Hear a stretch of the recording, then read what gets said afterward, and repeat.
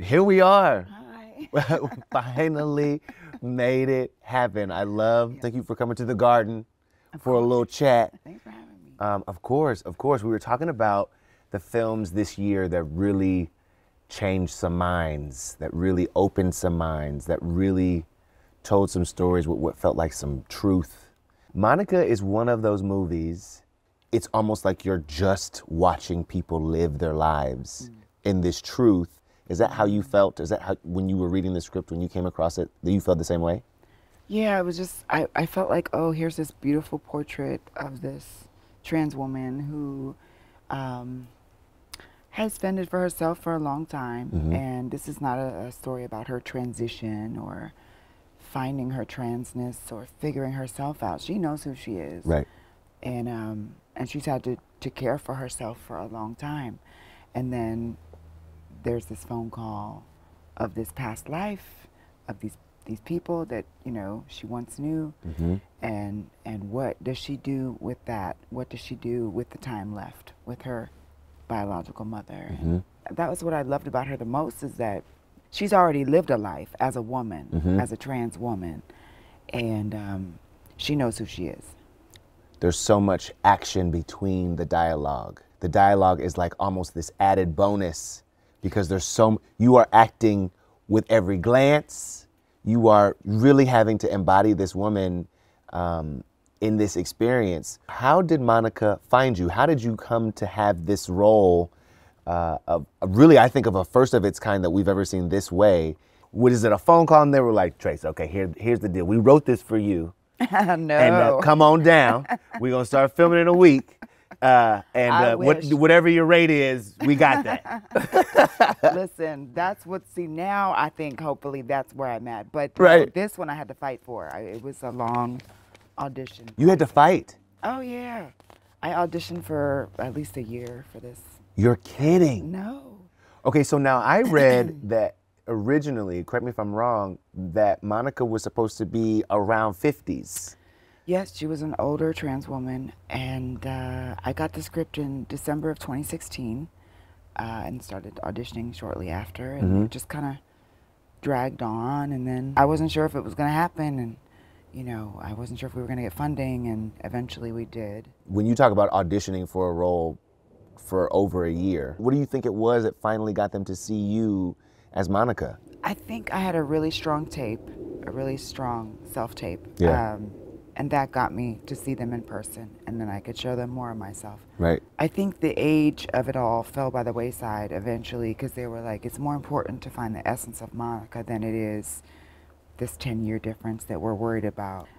When I think about casting and everything I've gone through as an actor, a lot of the stress and the struggle that comes from the journey is trying to fit into these boxes that casting has for you.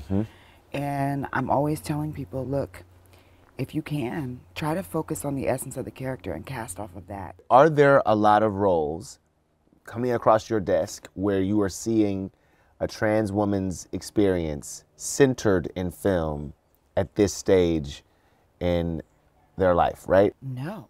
No. I can honestly say that is a no. Pretty rare. I mean, it's pretty rare. Really? It's pretty rare. I can't even remember another that centered her in the title character this way.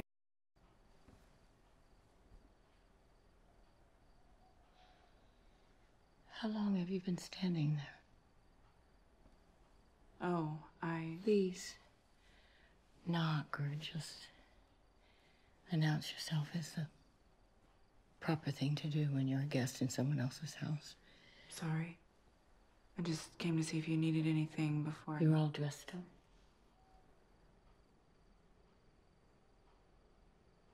Yeah, I figured I would just step out for a little bit. Well, that's good. You know, you don't need to stay around all the time. I can take care of myself. I'm sorry you've been put in this position.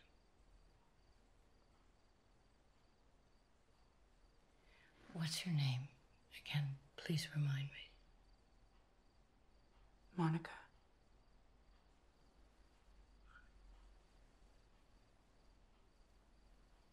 That's a nice name. Is it a family name? No. It's the name I chose for myself. Can we talk about Eugenia? You know what I'm saying? Patricia Clarkson Yeah. playing your mom?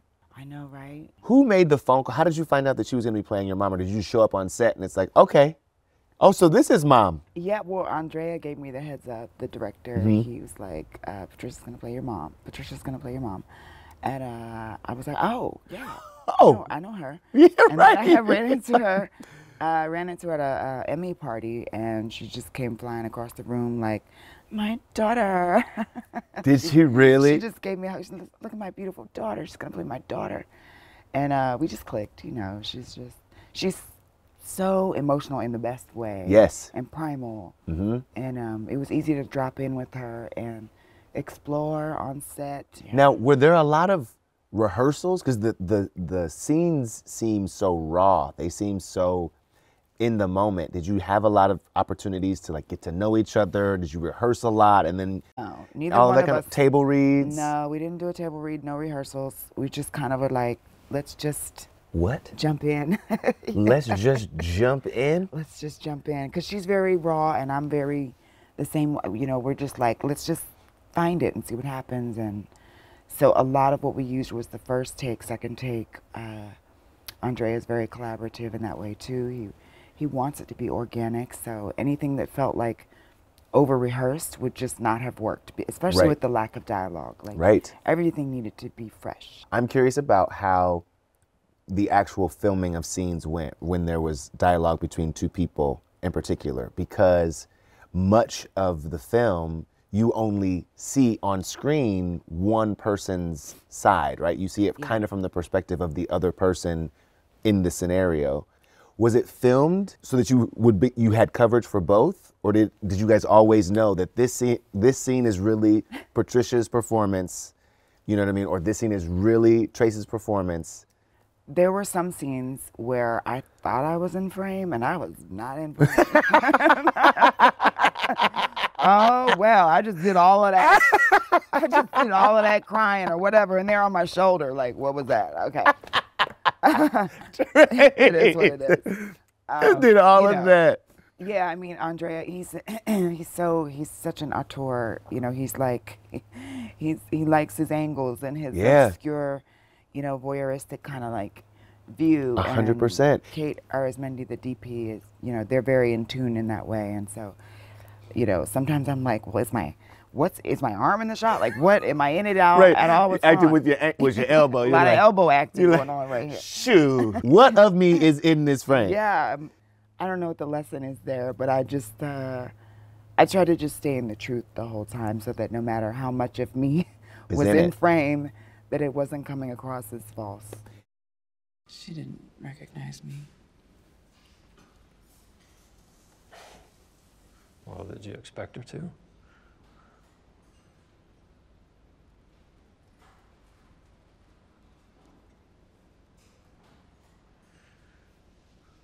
When are you gonna tell her? Or are you gonna tell her?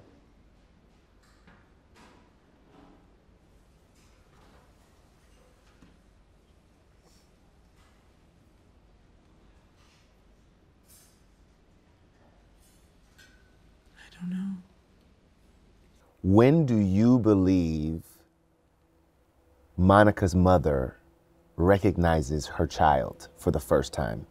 I think that's a thing that Monica constantly wonders about. Yep. Like when she asks her name, when she's stepping out on the town.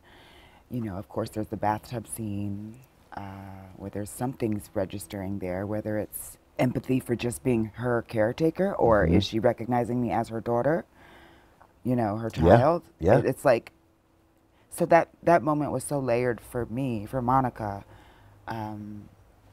And I had to just be in charge of that mix of feelings because it wasn't cut and dry for her. At all. No. Ever. No. Like until the very last frame of the movie. Right. Yeah.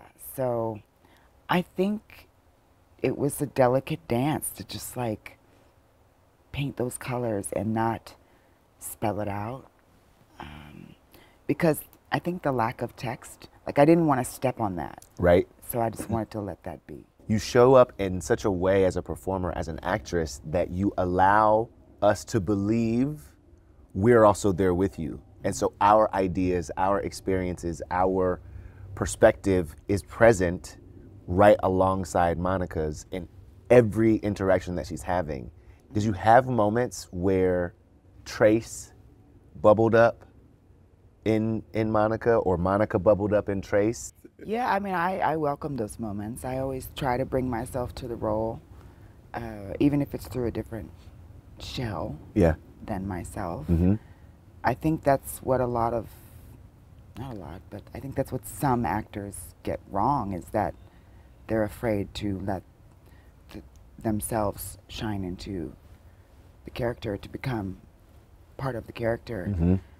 Because that's where the truth lives. And I think when you learn how to just be vulnerable in that way and fearless, because vulnerability is actually very brave, because you're like, hey, you can see all of it. Right. This is me. Right. If you show up with that for your character, I think that the audience feels that, you know? And I always try to just bring the raw, bring the real, you know? I've had a very interesting life. Trace has had a very interesting life. Right. And I bring that to all my characters. Yeah. You know? Yeah. Because that's my little secret weapon, you know? Can we talk about that a little bit? And the reason I ask is because, like, in particular, your experience in ballroom, your life in New York, has prepared you in ways for stepping into this skin, stepping into the role of Monica. Yeah, I mean, it's a part of a longer journey. You know, ballroom, you know, whether I'm selling face in front of 1,000 people at a ball, or being a teenage drag queen in the clubs of Dayton, Ohio, and Columbus. Right. Or, you know, the lead in the elementary school play, Melvin the Magnificent, from Melvin to Monica. I know that's And besides, from Melvin. hey, that's That's it. That's the journey. I Right. don't know. I had a very interesting journey with entertainment, with finding my identity, finding womanhood, and they're kind of all intertwined. One of the themes of this film is motherhood, right? Is womanhood, and to know that you also were the mother of a house. You know what I'm saying? It's you do bring that to this. Yeah. There's a moment where Monica's sister-in-law says to Monica pretty early in the movie, "You ever thought about having kids? You ever thought about adopting?" Ooh. Yeah. What were those conversations like for you on set? That brings up a lot of feelings for me, and I was able to just put that into Monica. You know, it's just such a loaded question as a transsexual woman who, I'm single, I don't even have a partner yet. Like, how am I gonna think about bringing a little one into this equation here? Right, like, right. I don't know. I mean, I don't know if I'm ready to do that. I think about it sometimes. I'm like, well, maybe I'll just get a dog. I don't know. I haven't figured that out yet. I bet. I get it. But it does bring up like feelings of, how am I gonna get a kid if I don't even have a partner? And that brings up loneliness, and you know, all that. All of that was going on for Monica too. So Right. you know. I've asked this question to many actors. In particular, I remember asking Andra Day when she was playing Billie Holiday, what was it like to let Billie go when it was time to get back to Andra? And she was like, I'm not really ready to let her go. I don't want to let her go yet. Did you have an experience like that where it was time to let Monica go? Oh no, I was ready. Toodaloo. I was ready. They gave me a Monica like gold necklace as a wrap gift. And Yeah. I couldn't even wear it to the rap party. I said, I got to put You her, are lying. I have to put her down for a while. Is that right? I was done, yes, because it was, you know, Monica was so heavy. Yeah. It was such a heavy movie. Yeah. There were no light days. I was No light either days. naked or crying or both on every single day I was on set. Right. You know, whether it ended up in the final, you know, cut or not. Right. But there was not For 5 weeks. Yeah, there was always some nudity or some crying or some something going on. So I was just ready to put her down. Yeah. If knowing what you know now, being on this side of the experience of Monica, would you have taken on this role? Would you do it all over again? Absolutely. Yeah. Yeah, in a heartbeat. Monica's a stepping stone on the timeline of trans representation. I mean, there's never been. It's I don't want to say never, but it's rare to see the title character played by a trans woman. Do you count yourself as one of the pioneers of that conversation, of that shift? I do feel that way. It's not my favorite role to play. Woo! It's really hard. Yeah, yeah, to yeah. break down doors. Constantly. Constantly. I mean, I feel like I'm losing my mind sometimes. And Yeah. I have to just take a deep breath. What do you think it is that people are not getting? Oh, I think getting past the trans 101 of it all is something. I think that our stories, because we're not a monolith, our stories are so much broader and complex than we've been allowed to show. Right. And a lot of the mainstream is very like visual or surface, and they don't always dig deeper, and so they don't always peel back the layers to figure out what more of our stories may look like and feel like. Right. And so Monica is like a bit of hope. That, Yeah. That, okay, Some striking the they're balance ready of that. for more. Yeah. We can do more. They're ready for more. And And there are performers ready to take on those Being roles. ready. Right. Right. being ready. That part. It is award season. Yeah.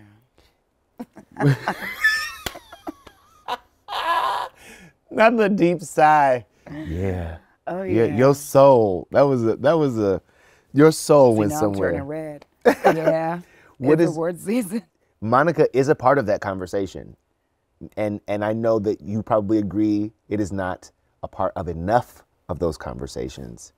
But what would a nomination for you, for your cast, for this effort, for this movie, what would it mean to you?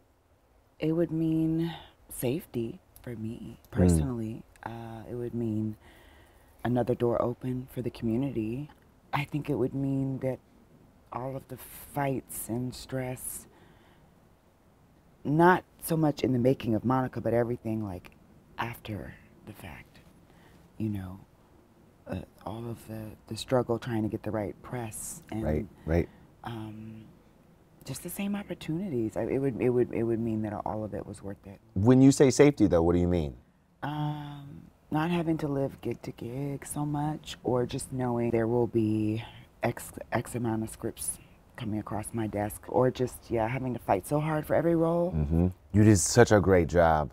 It is such a beautiful, hard, soft story. What would you want people to know about this film, this effort, this piece of cinema, who maybe haven't seen it yet, haven't given it the chance yet? What would you want them to know or take away from this experience? Well, I've been telling people it's a good film to watch by yourself because it's so delicate and quiet, and you might get certain gifts watching it alone that you might not get if you watch with a big group. Yeah. Also, I hope people take away, if they don't have a trans person in their life, maybe they feel like they might walk away knowing one now. That's what I hope, anyway. I'm looking at queer culture becoming more and more mainstream, Okay. more and more commercial, more and more universal. With that comes more and more opinion, right? As everything becomes more visible, so does critique. Yes. So does venom. Yeah. I'm curious how you feel, how you are navigating that. I try my best to like block out the noise. Yeah. Because I am sensitive, and if I take something in too much, it will affect me. It'll ruin my day. Right. And I can't, they don't deserve to ruin my day. I've been through too much to let them ruin my day. That part. So I try to remember where it's coming from. And a lot of times it's insecurity, like Right. on their part, you know, and Or ignorance even. or ignorance. And, you know, if it comes to critiquing my art, you know, art is not meant to be perfect. It's meant to be provocative. It's meant to make people grow and shift and like provoke thought. And if it's coming towards, if it's a critique towards my existence, I mean, that's not new either. And I don't really know what to do with that, except tell people to kick rocks. Like, With open-toe shoes. exactly. Yeah, so you just got to keep going. Yeah. Yeah. Thank you so much. Thank you, love. You were the bomb. You're the bomb. If you have not gone to see Monica, get your ass up right now. click through some of these buttons and go get the movie right now. Do it. You'll be better for it. Thank you so much. Thank you, Scott. You're the bomb. Thank you. My goodness. Yes.